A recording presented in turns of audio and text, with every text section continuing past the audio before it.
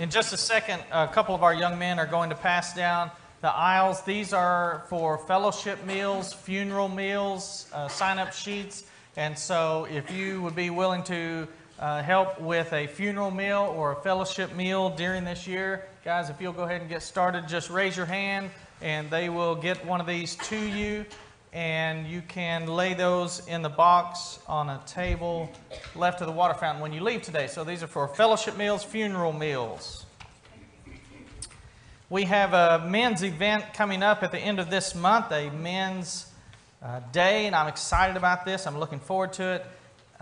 We have a guest speaker coming from Broken Arrow. The minister or preacher at Broken Arrow, Tim Piles, will come and give us a couple good lessons on going the distance. And so this is about, as guys, persevering. It's about continuing in the faith and continuing strong and being on fire for God. I want you to know we're welcoming the young men, teen boys would be welcome to come to this event for our Men's Day. And so want to make sure that you're aware of that. And then we're going to have Tim Piles there. And then we're also going to start off the morning with a big MA breakfast. And if you don't know what MA breakfast stands for, that's a big Matt Aldridge breakfast. And guys, if you've not been to one of those, you're going to want to. So we're wanting to get 40 men to come to this Men's Day the last Saturday of this month. So be thinking and praying about that. Our theme this year is radical living. And we have 4 subtopics on this theme, radical living. And so if you were not here last week, basically the idea of this is we're not talking about radical in the sense of too far to an extreme. We're talking about radical in the sense of being all in. We're not after lukewarm living. God's not after lukewarm Christians. And so we're talking about being on fire for God. And so you may have friends in the world that would call that radical, but God calls it faithful. And so radical living. And one of those subtopics, the first one we will focus on this quarter, is the topic of love. So if you'll turn in your Bibles to Luke chapter 10 and verse 25, we're going to take a look at a story Jesus told about radical love. Luke 10:25, Scripture says a lawyer. Now in the first century in the Jewish nation, a lawyer was we would think of a minister, a preacher, but basically he was a lawyer in the sense that he studied the old law, the law of Moses. And so these men were very knowledgeable in the Word of God. So a lawyer came, stood up to put him to the test, saying, "Teacher, what shall I do to inherit eternal life?" He said to him, "What is written in the law?" That's what Jesus said. What is written in the law? How do you read it? Jesus' answer to this question, what must I do to inherit eternal life? Because this man he's testing Jesus, but this is kind of a normal discourse in a class setting in the first century. He's asking the rabbi, what must I do to inherit eternal life? And the rabbi comes back and says, what does the Word of God say?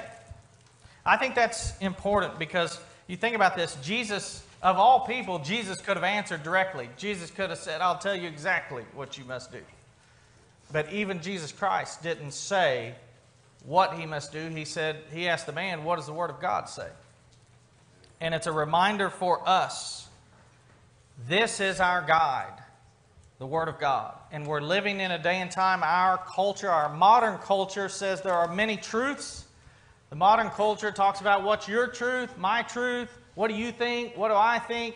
And so I would caution you and remind you, sometimes you may have inadvertently said something like this. Sometimes we'll make a statement that's foolish and not know it, and we'll say, well, the God I believe in, I just think God, fill in the blank, okay?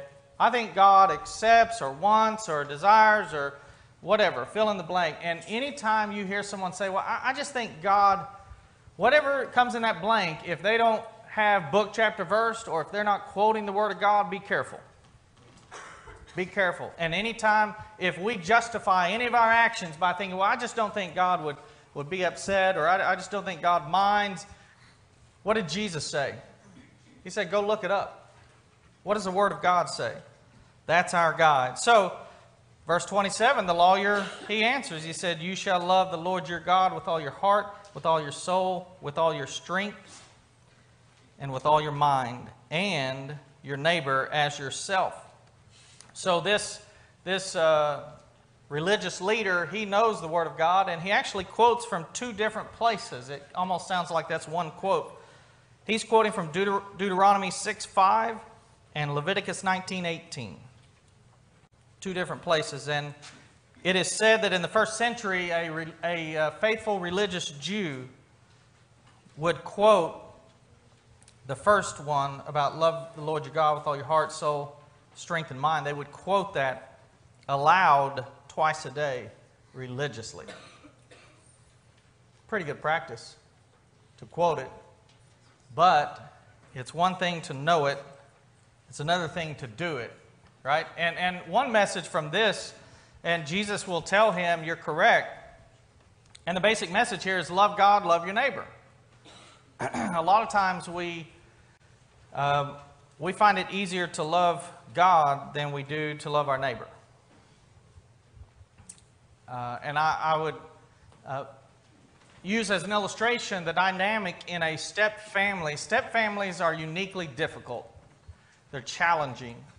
They're challenging in ways that is different from a technical term is nuclear family, normal family. I hate to use the word normal, but so if you have a family, mom, dad, and the child biologically belongs to both, of course that's God's wonderful design. But a step family is challenging, and usually in a step family, the health of the family, in other words, the indicator of how will that family do, how well will they do, usually it's one relationship in particular.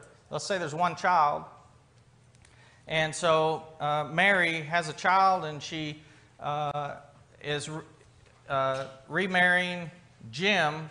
However, the stepdad and the stepchild do. That relationship pretty well tells you how the whole family is going to do. Now, why is it that the step-parent and the stepchild, why is it that they could not, let's say, have a lot of conflict and the husband-wife be okay? And the answer is, for the wife, she would say, you love me, that's good. But you can't hate my child and love me and us be good. Does that make sense? And so we see that, and we many of you in here, including me, we experience a step family. It's challenging. So I say all that to say, we cannot say, God, I'm good with you. I'm just not good with your kids. I'm not good with other people. God, I love you. I love you. I love animals. I don't like people. Granted, people can be difficult to love, right? That's why we have the word radical, because it's not easy. And so God says, if you want to be good with me, you have to love your neighbor. So Jesus said, you've answered correctly. And verse 29, the man desiring to justify himself, like we often do, the man says, well, who's my neighbor? Now, I've read that in the first century, the Jewish teachers would teach that neighbor meant your fellow Jew. So just kind of file that back. This lawyer asking this question, he may have thought, well, who's my neighbor, Jesus? And the common thought of that day was probably to a Jew that their neighbor was their fellow Israelite, fellow Jew. So Jesus tells a story about a man. He's traveling from Jerusalem to Jericho. And on that travel, which incidentally, that road from Jerusalem to Jericho, 17 miles roughly, but it's a lot of hills, a lot of cliffs, notoriously dangerous because of the terrain made it easy for bandits and robbers to hide and then attack an unsuspecting traveler. And so Jesus tells a story about a man who traveled that road, and he was among robbers. He was stripped of his clothes, he was beaten, and they left him half dead. He's probably bleeding. He was bleeding. He is without clothing. He is probably unconscious. And so verse 31, Jesus says, by chance a priest was going down that road, and when he saw him, passed by on the other side. So a priest would have, going that road down to Jericho, would have probably been serving at the temple and going away from the temple.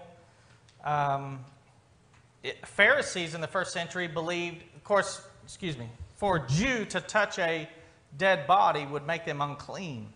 And being unclean, they would be unable to worship for a number of days. So a Pharisee, it is said that a Pharisee was so strict about that law that they believed if even their shadow fell on a corpse, that it would make them unclean.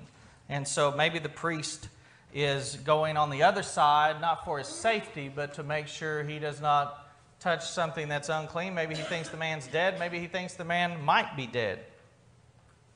But he doesn't help. He goes on the other side. Verse 32, a Levite. He comes. So a priest would be a Levite.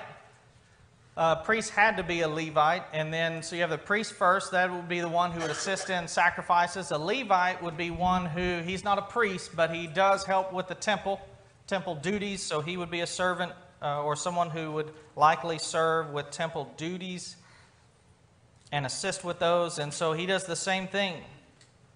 Maybe he's worried about being defiled and unable to worship, but he goes by on the other side. And then verse 33 says, but a Samaritan. And of course, Jews and Samaritans hated each other.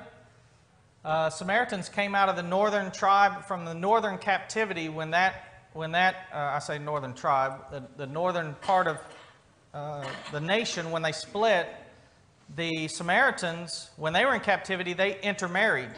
So coming out of captivity, they continued to worship God, but they were considered mixed race and less pure. So there was a lot of conflict between the Jews of the south and the Samaritans north, and they despised each other. And so, but a Samaritan, as he journeyed, came to where he was. When he saw him, he had compassion. Compassion's a key word. When we talk about loving the unlovable, when we talk about loving people who are difficult to love, compassion is a key part of that. And usually if we are not loving to someone who we don't like, we're not loving to someone who is, they're not treating us right, normally compassion is the last thing on our mind. We view them as a bully. We view them as someone who's done wrong, and so compassion is something just to file back. If you want to love someone who's hard to love, find a way to have compassion for them. And oftentimes the meanest people on this planet have a lot of pain in their life. So verse 34, he went to him. Look what he did. He binds up his wounds. He pours oil and wine on them. Oil would have been used medicinally, and wine as a disinfectant. So he binds the wounds. He treats the wounds as you could in the first century. Puts him on his own animal. So this man was traveling. The Samaritan had an animal he was traveling on, which would make that rocky journey a lot easier. He gets off his animal. He puts the injured man on his own animal and takes him to an inn, takes him to a hotel, and has him taken care of. When you love someone, you're willing to take what is yours and let them use it, let them have it, let them benefit from it. It's a different, as Christians, I remind you that we really don't have things anymore. Because when we submitted our lives to Christ, we submitted all of it. And we still get to use it. You have a home that you go and live in, but if I'm a Christian, is it really my home or is it God's home? Is it really my car or is it God's car? And this Samaritan, he didn't hesitate to put this man on his animal to take him to this inn. Verse 35, the next day he took out 2 denarii, gave them to the innkeeper, saying, take care of him, and whatever more you spend, I will repay you when I come back. He loved this man with action. and he didn't do it halfway. He didn't say, you know what, I mean, here, I'll bind you up a little bit, and I'm pretty sure there's going to be some more people coming. Somebody else can probably take you into town. But this story that Jesus tells of this Samaritan, he loves fully. So verse 36, Jesus goes back to this lawyer. Now remember, incidentally, it's also said in the first century with Jews and Samaritans, they wouldn't even buy each other's oil. Oil was a major commodity in the first century. It was very valuable and useful, and they would refuse to even use, the other's product. So this Samaritan binds up this Jew and treats his wounds. Anyway, the whole story to a good Jew in the first century, this story is upside down, first of all. Samaritans don't help Jews. If somebody's going to help somebody, it'd be a Jew helping a Samaritan, first of all. Second of all, everything about this would hit at the core of their prejudice. But the Samaritan loved this man with action. And Jesus says, which of the three do you think proved to be a neighbor to the man who fell among the robbers? And he said, the one who showed mercy. Jesus told him to go and do likewise. We have a great passage from Luke 6. If you'll turn there, Luke 6:32. You talk about this is a convicting passage because it reminds us sometimes we think we're doing pretty well with love. Do you love people? We would say yes. If I said, show of hands, who loves your neighbor? We'd raise all our hands up, right? Do you treat people in a loving, kind way? Oh, yeah. Hands go up, right? Jesus said, if you love those who love you, what benefit is that to you? For even sinners love those who love them. If you do good to those who do good to you, what benefit is that to you? For even sinners do the same. And if you lend to those from whom you expect to receive, what credit is that to you? Even sinners lend to sinners to get back the same amount. That kind of strikes deep, doesn't it? If you're doing good to people you like, you can call yourself a human. I mean, that's what humans do. Really, that doesn't really put us any closer to God's holiness. The fact that we love people who are easy to love. He says, but love your enemies and do good and lend, expecting nothing in return. We call this radical love for a reason, right? Expect nothing in return. And your reward will be great, and you will be sons of the Most High, for He is kind to the ungrateful and the evil. Be merciful, even as your Father is merciful. You ever tried to help someone who's ungrateful? That's not easy. You ever helped someone who was ungrateful? That kind of hurts. It kind of hurts. It's frustrating. It's irritating.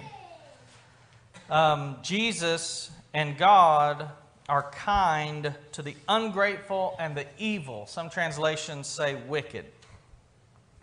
So, and before I get into this next illustration, I'll just mention that with the recent shooting in Texas at a church, and there was one a year or two ago in Tennessee, some of these events, they get our attention because prior to that time, we don't think of these things happening. But when they happen, we all think of them happening.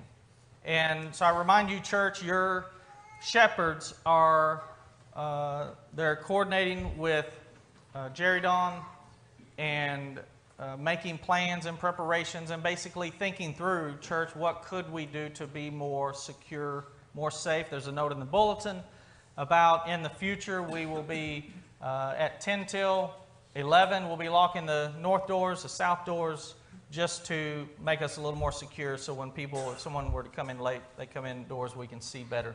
So we will protect ourselves as we're lawfully able to do. Okay?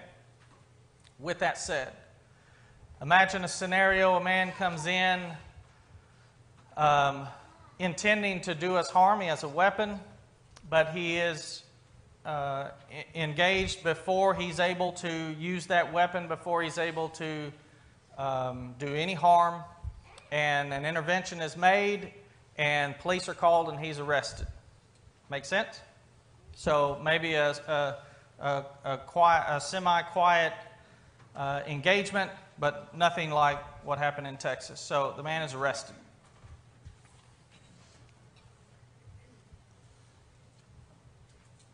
Some would want to find the name of this man and look him up on social media and drag his name through the mud. And maybe many of us would consider not only what he planned to do as evil, we might consider him evil. My question is, who would want to go on the next night, Monday night for the Master, who would want to go down to David L. Moss and sit across from a secure window and talk to a man about a Savior who wants to save his soul? Who wants to go do that? How many of us would, let's say, gather on a Monday night and we're going to pray for that man? Because normal love hates those who hate them, right? Normal love, you love your friends, you hate your enemies. That's normal love. That's human love. Radical love. You say, preacher, I don't know. I think you're going a little far here. Somebody's coming in to do us harm. I think not only we stop them, but I don't think we need to pray for them. That person's evil. That person's gone. And I would ask you, who did Jesus die for? He died for all. And on the cross he said, Father, forgive them. They don't know what they do. And we would say that about someone who is they might be mentally ill, granted, but they're so close to Satan that they're doing wicked, evil things. We don't like anything about what they're trying to do, and we would stop them with all of our ability. My point is, can we love like Jesus loved? So look at this. Remember, I'll bring your minds to this night. Remember when Jesus was crucified, the night before, the evening before, he washes his apostles' feet. Washing the feet is strange. First of all, we don't wash each other's feet, so automatically we're having to understand a different culture. So imagine with me, I try to think of something that's something we could relate to. Imagine with me that we had a guest preacher come in and preach, and we've got a big name, okay, a big name in the brotherhood. Not that he would not be humble, but I'm just saying that. And I was trying to think of a big name. So Phil Robertson, many of you know the name Phil Robertson with the show Duck Dynasty, Duck Commander out of Louisiana. So let's say we brought in, and before I even heard of this man's name, I had one of our members who hunts a lot. He was telling me about him. I said, I don't even know what you're talking about. He said, Elliot, if you had him come, you couldn't get everyone in the building who would come and listen to this man. I said, I don't think you know what you're talking about. But anyway, he did. So let's say we had someone like that come as a guest preacher, and so we would be anxious to hear, powerful preaching from the Word of God. Let's say the day before he's here and he goes to Bob's house, and he does the same with all three of our elders. He goes to Bob's house, Curtis's house, he goes to Tom's house. He has a laundry hamper at their doorstep. He says, Bob, I need your dirty laundry.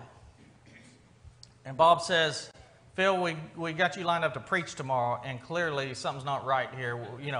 I may need to call and get us a backup preacher, but Phil says, no, I need your dirty laundry. I'm going to the laundromat, and I'm going to wash your laundry. And he does that at Tom's house. He does that at Curtis's house. Imagine him doing it at your house. You say, no, you're not touching my dirty laundry, okay? I mean, I've had people come and mow my yard for me. I've had people come and help me out, do this or that, right? You're not going to do right? That's kind of gross, and I'll take care of that. But Phil says, I'm going to do it, and he does it. He goes to the laundromat, he washes it, he dries it, he folds it, he takes it back to them. And he tells them that's how we're to love. That helps me a little bit to understand Jesus. When he's washing these apostles' feet, he washes them all, including Judas, who he knows is about to betray him with a kiss, of all things. He washed them all. He didn't wash Judas' feet different either, because they didn't know who was going to betray him. He washed Judas' feet just like he washed Peter's feet. Radical love. What does radical love mean? It means loving people more than they deserve. Right? That's what it means. Love someone more than they deserve. You say, preacher, if somebody comes in trying to hurt me and they get in jail, good. And if you're going to go visit them, whatever. Don't ask me to. And I would say, what would Jesus do? What would Jesus do? Jesus tells his apostles after he washed their feet, he tells them this, a new commandment I give to you, that you love one another just as I have loved you. You are also to love one another. By this, all people will know that you're my disciples, if you have love for one another. Did Jesus love his enemies? Yes. He washed their feet. This community will know that we are of God if we have radical love. Do you have somebody in your life that you have hard feelings toward? Pray for them. Forgive them. Pray for them until you do forgive them. Do you have a rude coworker? Compliment them. Do you have a mean boss? Honor them. Do you ever meet a stranger? Treat them like a friend. Jesus was a friend to sinners, and may we also be.